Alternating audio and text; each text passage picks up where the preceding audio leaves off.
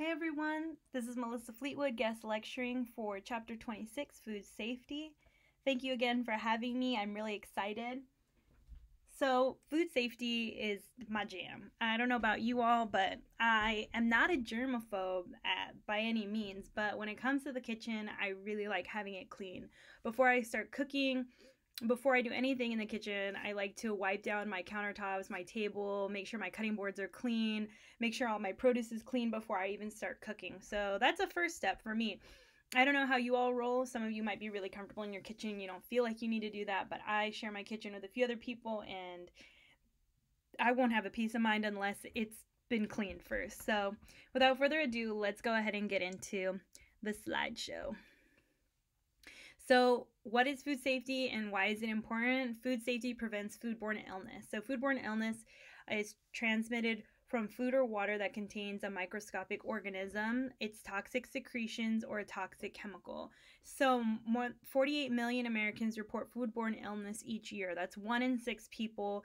I did not know this before lecturing on this topic, but there's 128,000 hospitalizations per year and 3,000 deaths per year, which is pretty serious, considering that foodborne illness not only gets people sick, but leads to hospitalization and for some even death. So I take it pretty seriously. So the book gives a little bit of an overview and says there's about 3 basic categories: physical hazards, chemical hazards, and biological hazards, and 3 conditions they name as a result from food safety problems. So basically not participating in food safety protocols, or things that you would do, such as like wiping down and cleaning the counters, washing your hands, not avoiding cross-contamination. Those kinds of things are illness caused through transmission of disease. So here the book is really talking about like when somebody doesn't wash their hands and they're touching utensils or touching counter space that other people are going to be using and interacting with. Food poisonings caused by microorganisms. That's heavily what this chapter is about. And food poisonings caused by agents other than microorganisms, which they talk about, like mercury in tuna. So the majority of foodborne illness cases go unreported, and symptoms of foodborne illness vary. Most foodborne illness can be avoided through proper handling food properly and good food preparation practices. So on this slide, I included Southern Nevada Health District, shout out. I was there, working there, and I really enjoyed it, and I really love all of the departments that are in that place. So one of the things that I got to do as a dietetic intern was I got to go on a ride along with a food inspector, and it was great. So I got to go follow and shadow this woman, actually 2 different women, and it was really great to see that they really are doing all the things that the textbook talks about when it comes to like cleaning and sanitizing and checking all of these protocols in place. And actually, one of the ride-alongs I did, one of the restaurants got shut down. First of all, their dishwasher wasn't working, which was like ew. But the food inspector that I was with, they checked the temperature of the water, the pH of the water. Is really cool to see that in action. But they had already had issues before and were given warnings and told the date that the food inspector would be back to check to make sure that they made those changes, and they didn't. So the restaurant got shut down. It was crazy, but I was really grateful. I'm like, if you're not keeping things clean and you're not following these procedures that are in place to protect you, the employees, and patrons of the restaurant, I don't think that you should be open, especially when they gave you warnings and you didn't fix them. I'm just glad that she took it seriously. So anyways, there's this really cool app. I'll bring it up again and later on in the slideshow, but I utilize this app, and it's called... Hold on, let me look for it. Did I put it in here? Let's see. I believe if you just look up... Oh, I know where I wrote it down. I have it on my phone, but I don't remember the title of the app. So it's free, and this is Restaurant Grades Southern Nevada. So if you go into your app store and you look for Restaurant Grades Southern Nevada, you'll find this app, and it was created by the health district. So when you go when you download this app and you go to other restaurants in the city, you can look for their grade. But before, if you're like, say you're with friends or you're with family and you're deciding where you want to go, you can actually pull this app up and look up that restaurant and see what their most recent grade was and why they were given that grade. So pretty cool stuff. I definitely recommend. Okay, so this slide I really like. I know it's really teeny tiny and kind of small to read, but I will read it to you. So I like this because it's kind of just like the full picture of farm to table, all the different places where if we're not practicing food safety, microorganisms can be introduced and there's a possibility for foodborne illness. And I just think it's a really great visual because there's so many areas where things can go wrong. Okay, so farms. Animals raised for meat can harbor harmful microorganisms and crops can be contaminated with pollutants from irrigation runoff from streams, microorganisms, or toxins in soil or pesticides. Contamination can also occur during animal slaughter or from harvesting, sorting, washing, packing, and or storage of crops. Whoa. So I like it. You can continue to read this or pause the video and go through, but you can see the different areas: processing, transportation, retail, and table. So a lot of these things are outside of our control unless we chose a career in the food industry where we are in control. Maybe we become food or health inspectors. Maybe we work on the farms. You never know. With your nutrition degree, you can go a lot of places. So these are all options, but one thing we can control is table.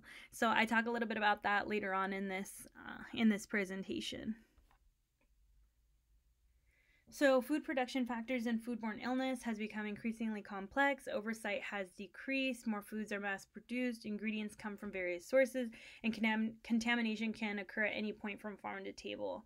So it's great that we're learning about it so we can practice at home, but it's really important that companies and employees are trained on it as well, since we are eating out at restaurants but also purchasing foods from our grocery stores. So causes of foodborne illness. So there's two types: food infection, illness resulting from eating food contaminated with living organisms, food intoxication, illness resulting from eating food in which microbes have secreted toxins and or poisons.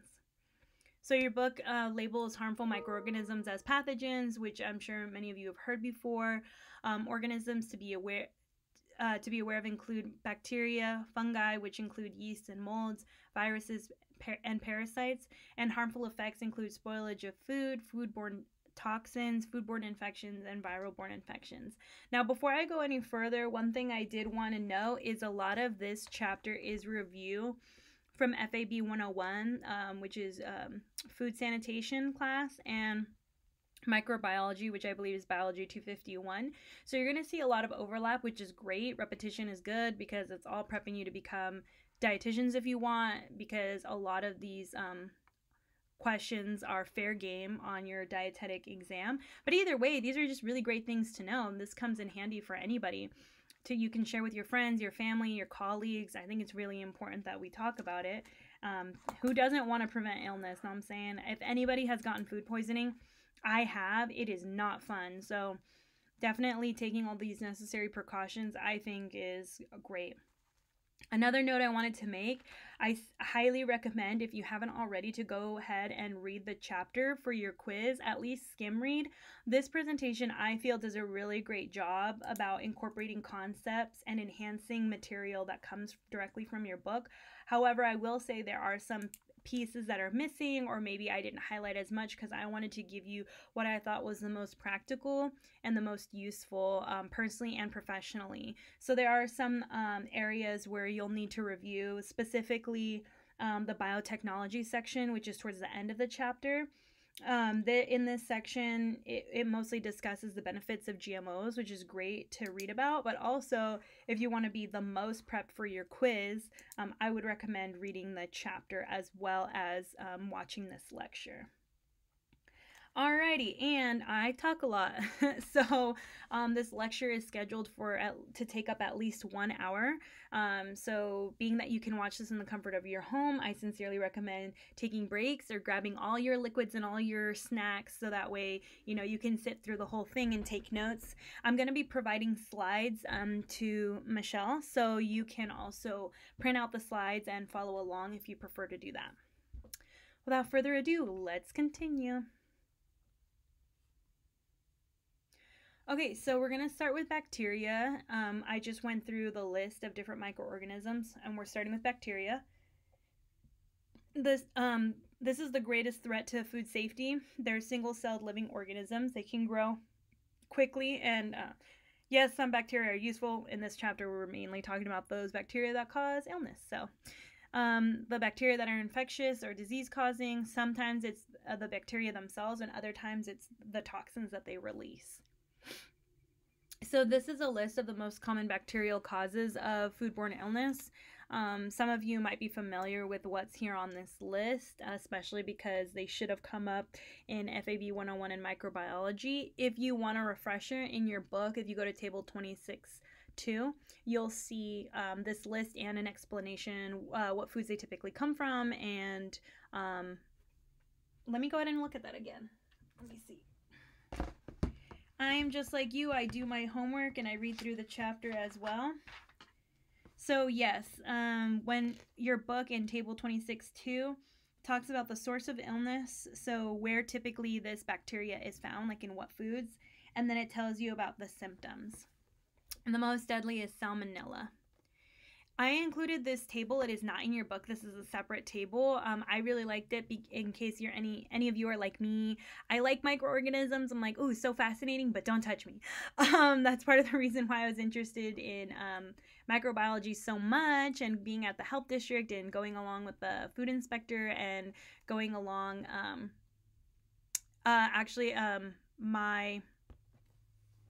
one of my first jobs as a dietitian was working at AFAN, which is working with patients who have HIV. And as you know, HIV is a virus, and that also is very important in microbiology. So yeah, whatever floats your boat, whatever really interests you, there's definitely a career out there for you, whether it's in dietetics or another area of health, food, nutrition. So definitely don't feel like any of your education is going to waste. There's always benefits that come from it. And I only say that because I know it can sometimes be a stressful time, especially when you're in the nutrition 300 level, because now you're thinking about getting pretty serious and making that decision whether you want to become a dietitian or utilize your degree in another capacity. So I'm sorry, I can't help it. I always go off on a tangent and talk about that a little bit.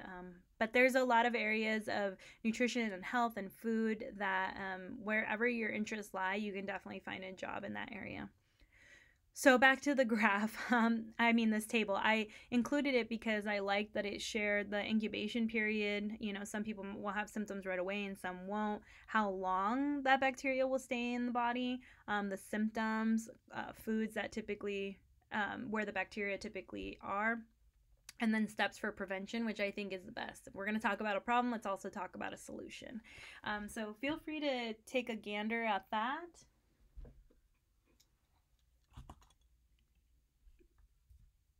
Okay, next we're going to talk about fungi. So many of you might think of mushrooms, but they also are found teeny tiny as well. What also falls into the fungi category are molds and yeast. Some produce toxins, some are beneficial, and harmful mushrooms are hard to recognize. So we always recommend that you go through a reputable supplier. And then these can also cause food spoilage.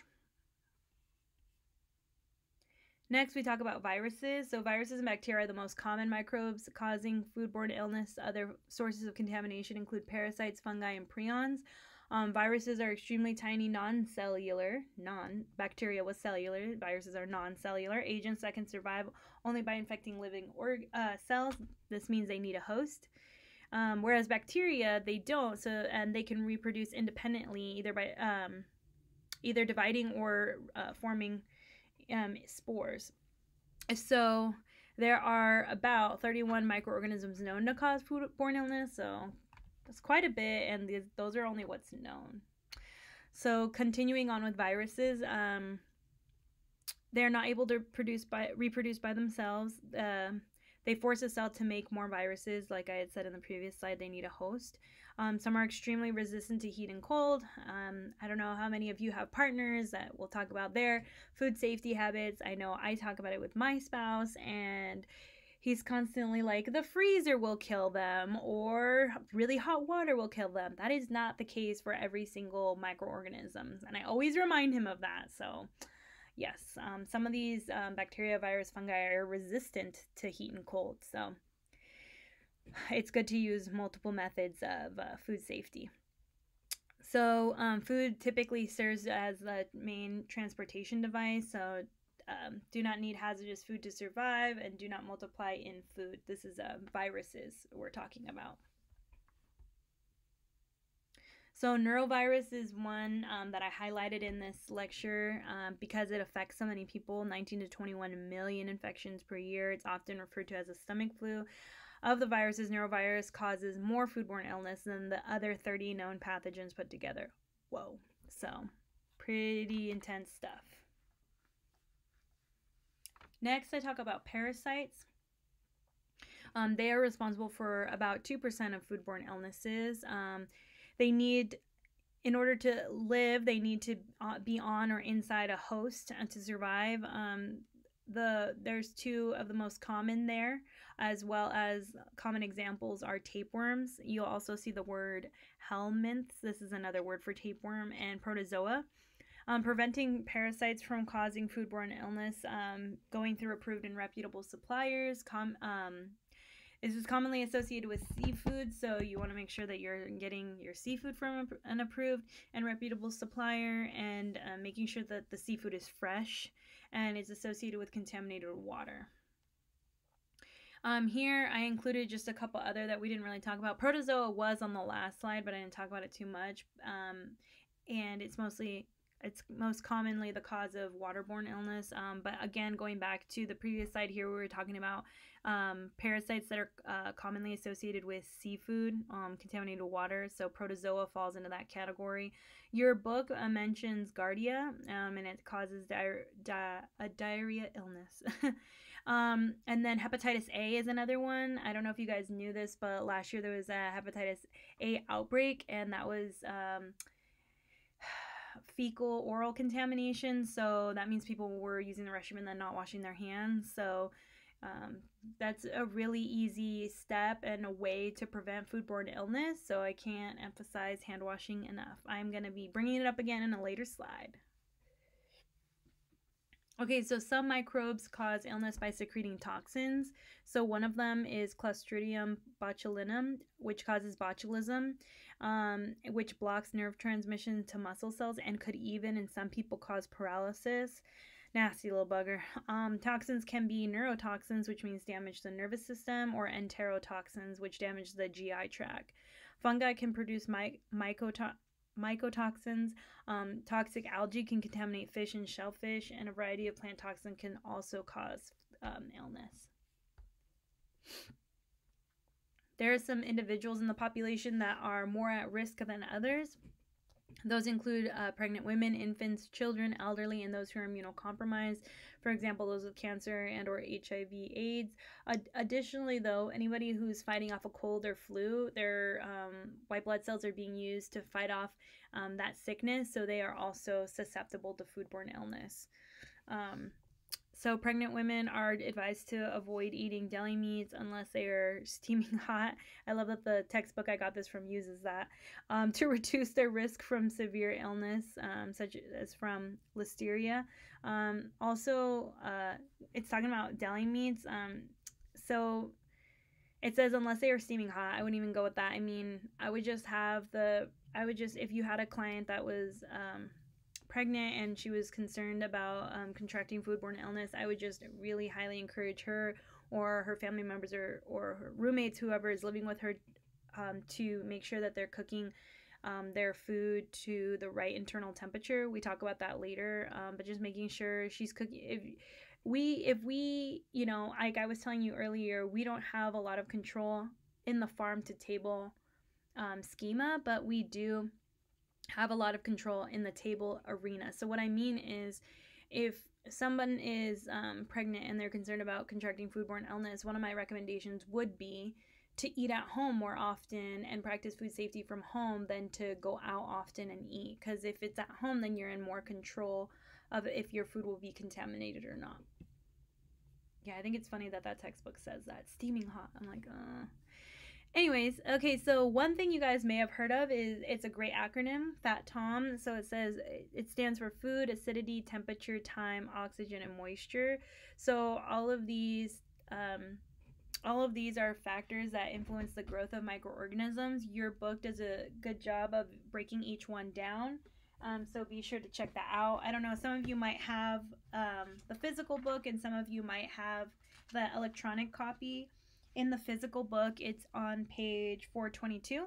So if you want to read further into ways that you can control these factors, then that's there on page 42. So here are 4 factors that affect the survival and reproduction of food microorganisms. That can cause human illness thrive in the temperature danger zone. I'm going to talk about that in a little bit, so just keep that in mind. Many thrive in environments of high humidity. Most have a preferred acidity range, and many, though not all, depend on oxygen content to function. So these are, again, referring back to this acronym. So if we can control some of these factors, then we are able to control whether or not the microorganisms will not only get on the food, but also stop the growth of them or eliminate them entirely. So these are good things to keep in mind. For anyone who is currently working in the food industry, I'm sure a lot of this stuff is also review, and hopefully you're practicing in your restaurants these food safety habits as well. So an overview of FAT-TOM: factors we can control the most: time and temperature. Anaerobic organisms, we have to be on the lookout for, right? That means that they can survive in areas that don't have oxygen. Whether the environment or not is moist. The storage temperature is important for like our refrigerators and our freezers. Lag time, that means like how long after we cook lag time means after how long we cooked the food, and then how long was it sitting out at what temperature. So we want to get it to the out of the temperature danger zone as quick as possible. And the infectious disease note there is just a reminder that if you're sick, stay home. And also some of the microorganisms can be transferred if you're not washing your hands. So being aware and always making sure that you are doing that, and you're not rubbing your nose and then touching food, like making sure that you're staying clean when you're working with food, or even better, wearing gloves if you're concerned about that. Okay, so here's the temperature danger zone. So you can see here the danger zone is pretty wide. So here you'll see from 40 degrees Fahrenheit to 140 degrees Fahrenheit. So what that means is we need to keep foods lower than 40 degrees Fahrenheit. If we're chilling our food, we want it to be lower than 40 degrees. And then if we're cooking food, we want it to be higher than 140 degrees. Here I really like, I put the two together because I really like, this is a great reference for anyone who's cooking at home and checking the temperatures of their foods. But even if anybody's working at a restaurant and you want to make that part of your HAACP plan, if it's not already, then that's a really good idea to do as well. So here it shows your refrigerator temperature 40 degrees or lower, and then freezing temperature 0 degrees Fahrenheit or lower, which actually 32 degrees is freezing. So I'm like, maybe that was a little bit of a mistake there. I like that it says allow rest for at least 3 minutes. That's great.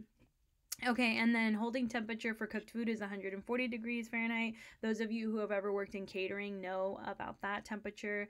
And then as you go up, this is showing the minimum internal temperature. So when you're using your thermometer and you're checking whether your food is fully done, this is a great way to know. So ham, fully cooked and reheated. Beef, pork, lamb, roast, steaks, chops should be at 145 internal degrees Fahrenheit. Egg dishes and ground meat should be at 160 degrees, and then poultry stuffing casseroles, you want them, or reheating leftovers, you want them to be an internal temperature of 165 degrees Fahrenheit. Poultry meaning chicken, duck. So yeah, I like this. I feel like this slide does a really good job covering that. So some ways of preventing foodborne illness. This is all about that table area of the schema. When preparing foods at home, be sure to wash hands and wipe down the kitchen surfaces often. Separate foods to prevent cross-contamination. Most common is cutting different kinds of raw food with the same knife. So you should have learned in FAB 101 and FAB 159. Cut your vegetables first. Wash your fruits and vegetables, cut those first, and then if you're going to be dealing with raw meat, then you can utilize your cutting board, or you can use two different cutting boards, one for produce and one for raw meat. You want to chill or freeze foods to prevent microbes from growing, and then cook foods to their proper temperature. This slide is all about washing your hands. I told you I would come back to it. I can't help myself. So these are just really simple little reminders, which I'm sure you guys hear often. But one little thing that I included that I really like, I'm sorry, I'm biased, I love the Southern Nevada Health District, is there's this little graphic. I've seen it actually hung up in some restaurants that I go to, and it's these little like soap bubbles or these little soap suds, and they're talking about how to wash and when to wash. So it's been kind of cool. I see those. Maybe you'll catch those next time you're in a restaurant, but I think it's great that they're passing the message along. Here's a really simple infographic on reducing foodborne illness. I know that my slides can be wordy. I can talk a lot, so I like this because it's just simple. Clean, separate, cook, chill. This is talking about food in your workstation. Really simple. Clean, separate, cook, chill. I just included this in case you were curious how long you can keep foods refrigerated for. This is just like best practices, so feel free to take a screenshot, or maybe you'll keep this slide if you printed it, but I really like that. It's a good rule of thumb.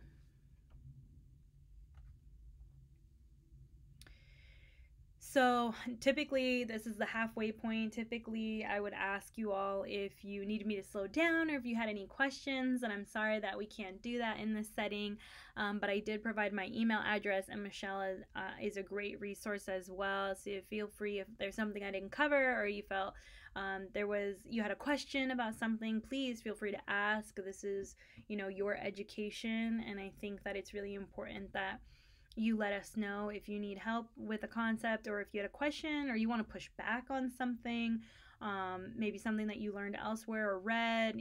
That's always really good for us to just be fact checking, and I like to be part of the learning process together.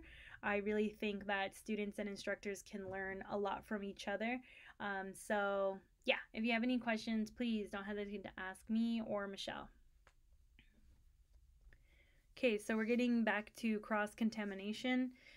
So transporting harmful substances, I like that it says harmful. Well, I guess we're transporting things that may have microorganisms knowingly or unknowingly, so hands that touch raw foods.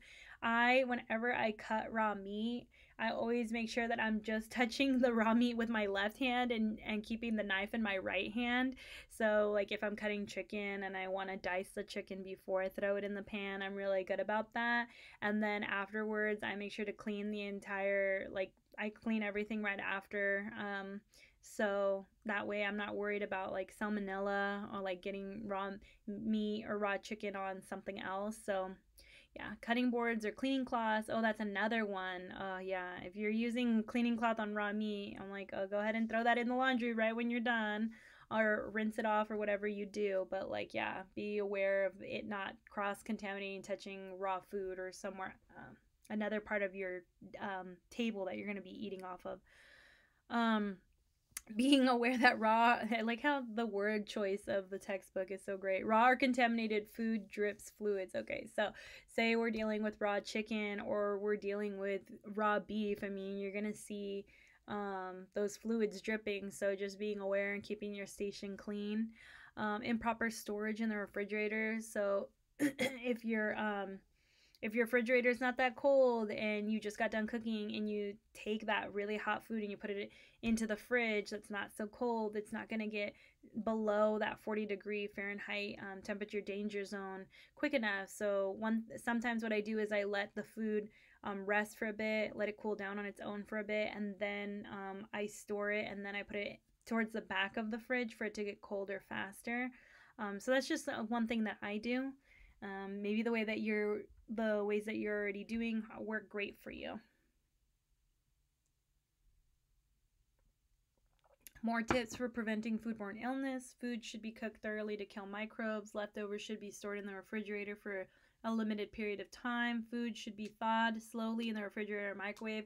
Okay, so like with thawing food, I typically run water over the frozen package. So I know some people would be like, oh my gosh, that's such a waste of water.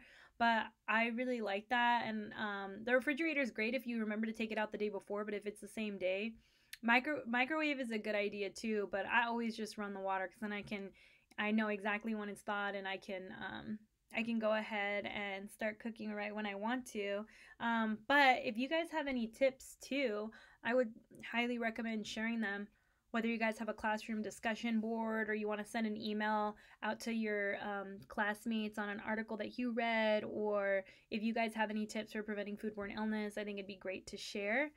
So don't feel like you're limited to just what I'm lecturing on or what the textbook presents.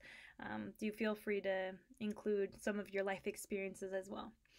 And when shopping, purchase refrigerated and frozen foods. They last longer. Okay. So here's a food contamination scenario. I like it because it kind of just puts into perspective everything we've been talking about. This is, for example, cooked food is contaminated with bacteria, Staphylococcus aureus, when served by a person with unwashed hands. Dun dun dun. Then food is left unrefrigerated. The bacteria multiply in unrefrigerated food and produce a toxin. Later, leftover food is reheated. Reheating destroys bacteria, but not the toxin. The reheated food is eaten, and after 1 to 6 hours, nausea, vomiting, and stomach pain are induced. They occur. So there you have it. There's a classic example of how food contamination can occur. Forgive me for my dramatic voice, but sometimes it comes out when I'm lecturing. More tips for preventing foodborne illnesses. I love that this textbook, okay, so I use not only information from our food science textbook, I also pull information from another nutrition textbook that I have. So I love that one of the tips that was given is eat at restaurants that look clean. I'm like, yes, but we only see front of the house. We don't see back of the house. So, but hopefully front of the house matches back of the house. Or maybe if you do see some of the area where the kitchen is, be looking around, make sure, I guess, it looks quote unquote clean. But also check their grade. Boom. I'm going to do another plug-in right here. Highly recommend downloading this free app. The Restaurant Grades of Southern Nevada. It's a great app. I use it all the time. No, this is not a paid advertisement or anything like that. I just really like that app, and I'm just one that I've had food poisoning and I don't want to experience that again, so I'm always checking. And whenever my friends recommend a restaurant, I instantly, if they do not have a grade that's an A, I shut that idea down. I'm like, nope, next, try something else, as I'm not going there.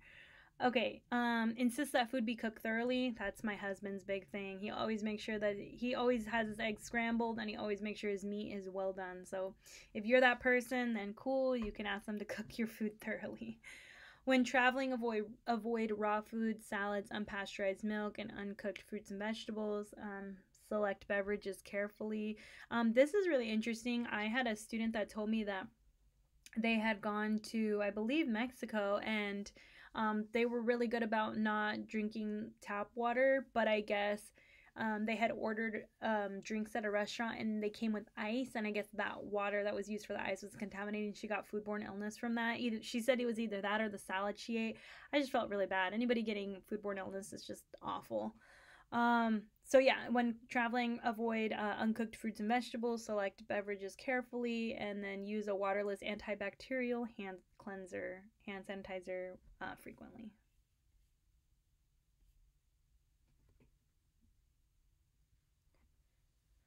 All right, so here are some tips that the textbook gives for preventing food spoilage. They include salting or sugaring, drying, smoking, and cooling. Um, so those are some options. These are some options for preserving food. I typically go with cooling, or I've never tried drying, smoking, salting, or sugaring myself, but anybody who's made like jellies or preservatives, or preserves, I should say preserves, then they know about the sugaring. But I haven't tried myself, salting, drying, or smoking, but I have purchased food products that have gone through that process. Other modern techniques of preventing spoilage include canning, pasteurization, irradiation. Hopefully, you've already gone over that in another chapter. But if not, let me know. And aseptic packaging. Let me know. I have a cool video that I showed in my food science class the year before. I can send that your guys' way. Aseptic packaging, modified atmospheric packaging, and high pressure processing. So government regulators, here mostly we're talking about a HAACP plan. So that's what we're going to be talking about for the next few slides. So what does HAACP stand for? Hazard Analysis Critical Control Point. If you're not familiar with a HAACP plan, I'm sure you'll become familiar through this lecture and or later on. I took, I think it was nutrition or food business, and it's a class your senior year. They should still be offering that, and you also have to like create your own little HAACP plan. So this system is designed to identify biological, chemical, and other potential food safety hazards during distribution and sales. And how do you avoid those? So your HAACP plan talks about that too. It's a multi-step protocol that is put in place to prevent areas where food safety can be utilized to prevent foodborne illness.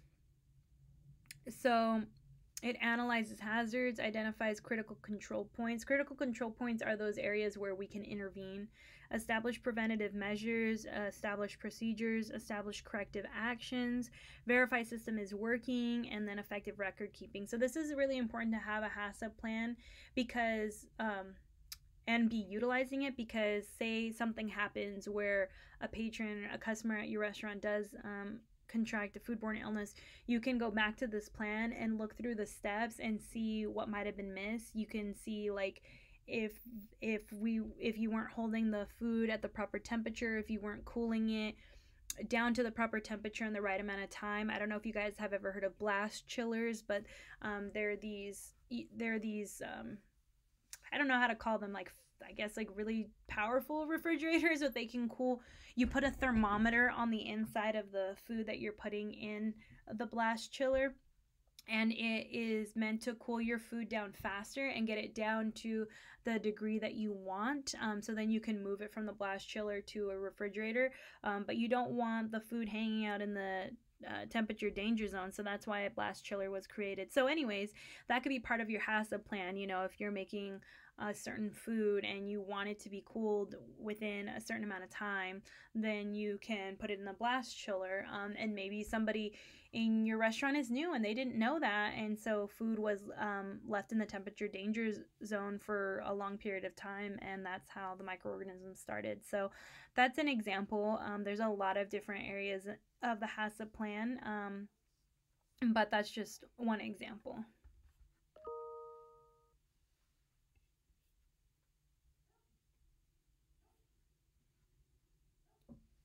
So I like to include this little infographic.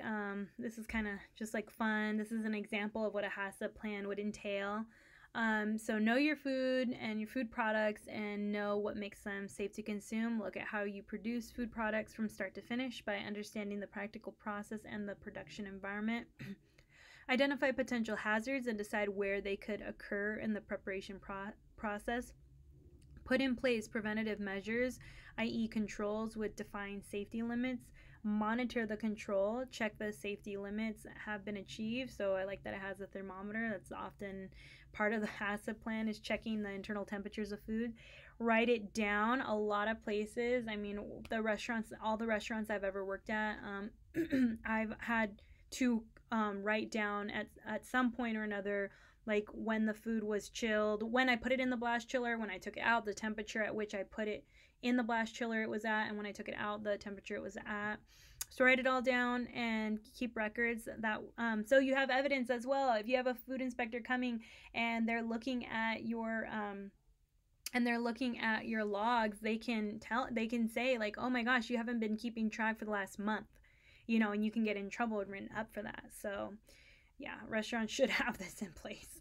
And then review and confirm the HAACP system is working. Check to see if everything is working as intended. If not, change it. This is usually a manager's job.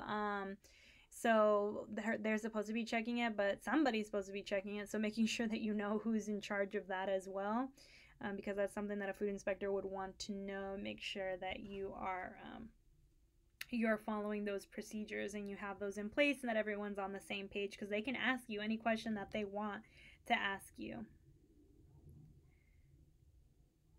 All right, next.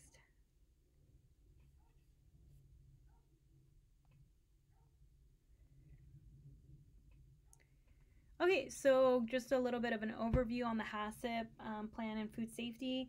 There's new challenges that are constantly occurring. I'm in the very beginning of the slide, we were talking about all the things that make it difficult to ensure food safety. There's such a diversity of products and processes. Advantages of a HAACP plan focuses on identifying and preventing hazards, based on sound science, effective government oversight. We talk about that a little bit later in this slideshow. Responsibility on the manufacturer distributor, yes, and the company and the restaurant. Like I said, when I was there with the food inspector and we got to shut a restaurant down, it's the responsibility of that restaurant to be making sure that they are maintaining these protocols, these rules, regulations, policies. I mean, they're there for a reason, and I'm really grateful that it's enforced. Again, I keep on saying it, food-borne illness is no fun to deal with, and it helps companies compete more effectively. So then this ending part of the presentation is talking about other things that we have. We've mostly focused on microorganisms, so now we're talking about a few other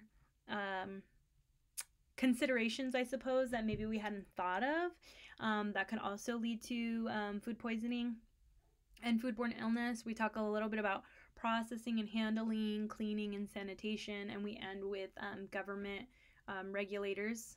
So birds and rodents carry many diseases and parasites, so you want to make sure that your restaurant, your kitchen, your area is clear of those. True story, when I went with the food inspectors, I got to go. So I did ride along for 2 days with 2 separate food inspectors. And when I was at their office, they, excuse me, I'm going to take a sip of water. I've been talking a lot.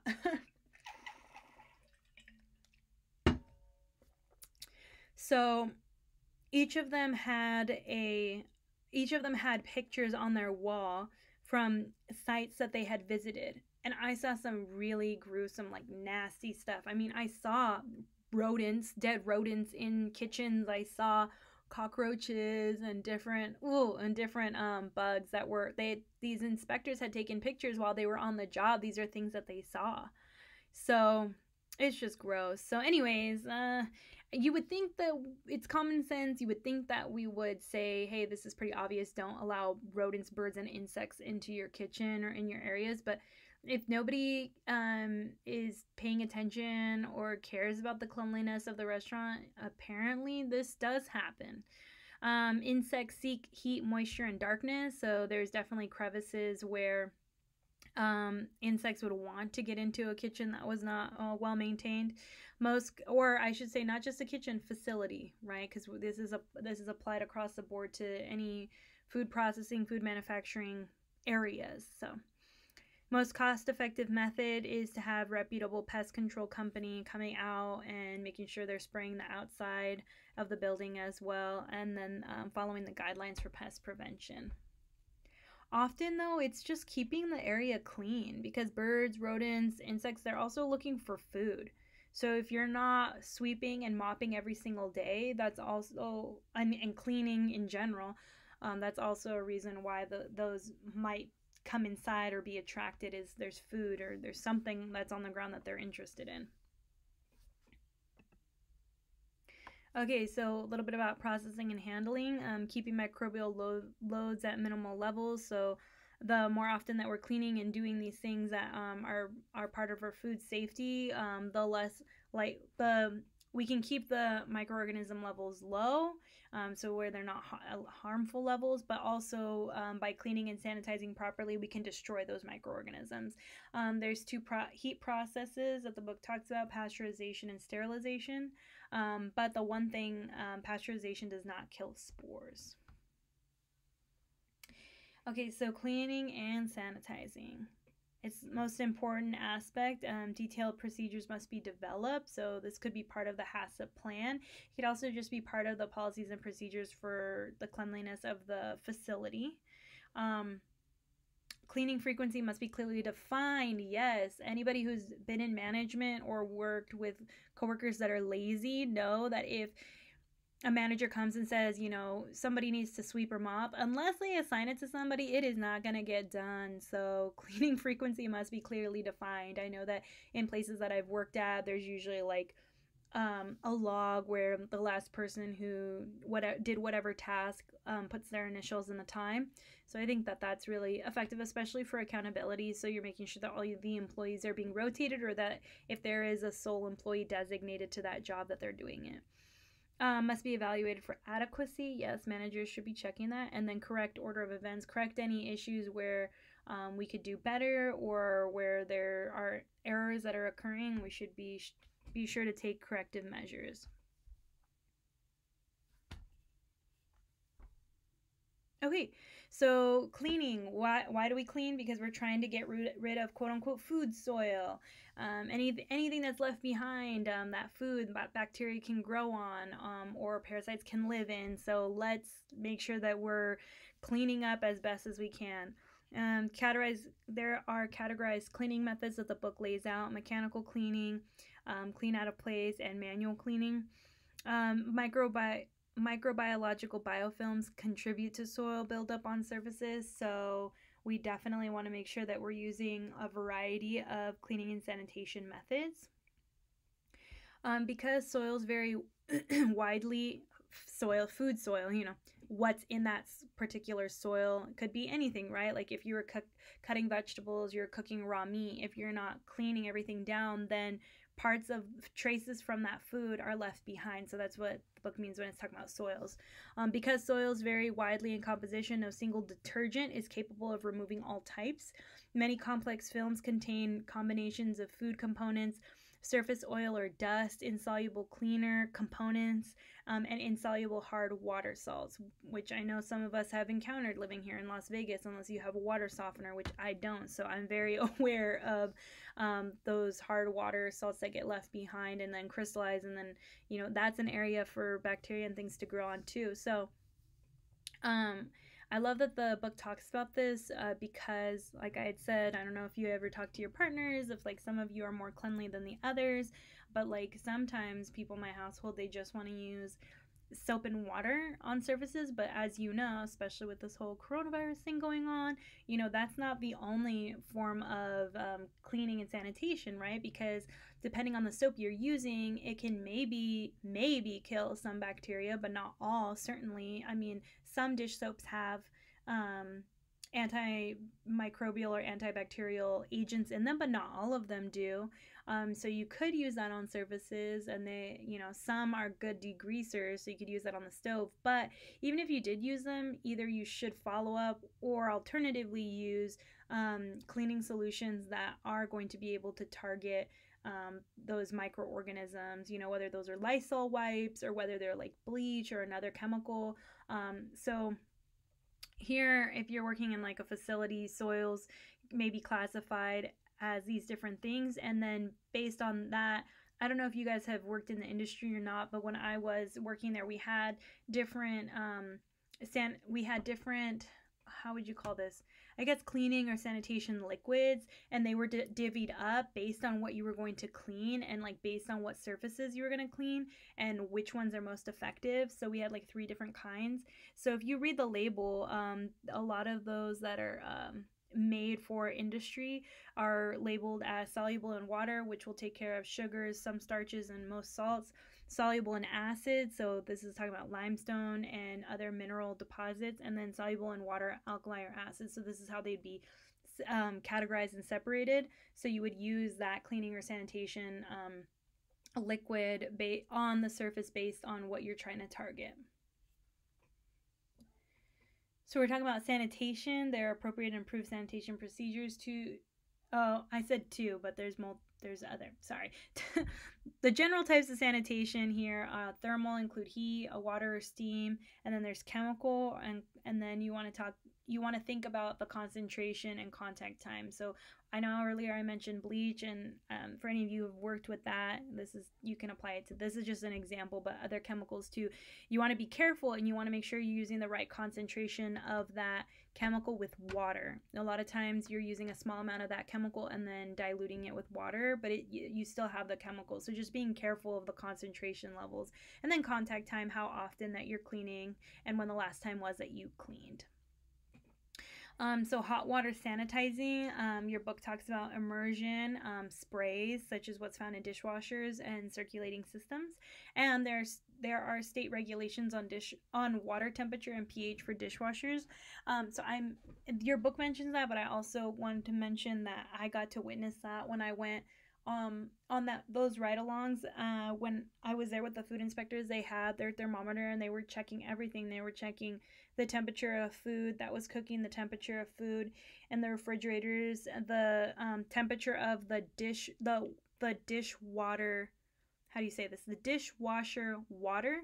So they were checking not only the temperature, but they were checking the pH, and they were checking to see what chemicals or soaps were being used in the dishwasher too, to clean the dishes and to clean the dishwasher themselves.